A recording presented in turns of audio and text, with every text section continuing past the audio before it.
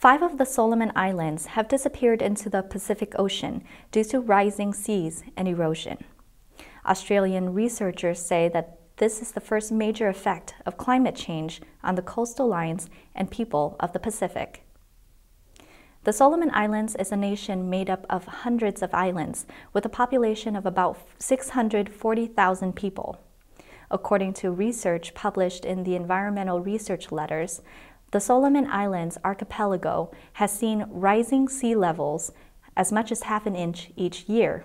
Using aerial footage, radiocarbon dating of trees, and traditional knowledge, researchers discovered that 5 tiny islands that existed in 1947 had completely disappeared by 2014.